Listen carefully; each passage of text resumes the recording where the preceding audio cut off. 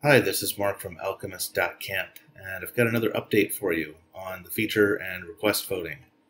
The top voted request based on votes and difficulty last time was automating password resets. Actually, a lot of people chipped in a couple votes on that one. So I've finished it. If you go to the login page, you'll now see there's a forgot your password link. Click on that and then type in the email address you used to sign up for your account. In my case, that's alchemist.camp@gmail.com, and it will send you a one-time login link. So one-time sign-in link has been sent to the address, and you can see Google freaks out when I send it to this account because it looks like the email is coming from the same account that's receiving it. I haven't seen that when I've sent it to other people who have accounts, or I had some testers check this with me. Click on the one-time login, and then you're logged in. Now, you can't do it twice. If you try to use the same link again, it's no good, and that's for basic security reasons. But you could always just request another link if you forget again, and in fact, you actually don't have to use a password ever now. You could just always use that method.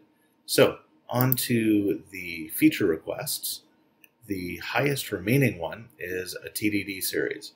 Now, I am not a TDD guru at all, not even close. So I'm going to do a testing series, just testing in general. Do an episode on testing mixed projects, which is just any Elixir project, an episode on testing Phoenix projects, and possibly an episode on property-based testing.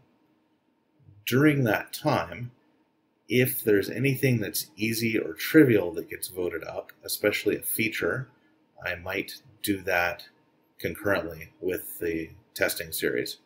And either way, once a testing series is done, looks like the most likely next piece of content will be either a live view project or a scenic project.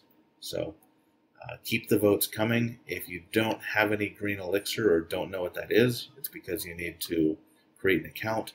Once you have an account, you'll get green elixir every week, and then you can use that to vote. So thanks for all the requests so far. I'm working on them as quickly as I can, and until next time, code on.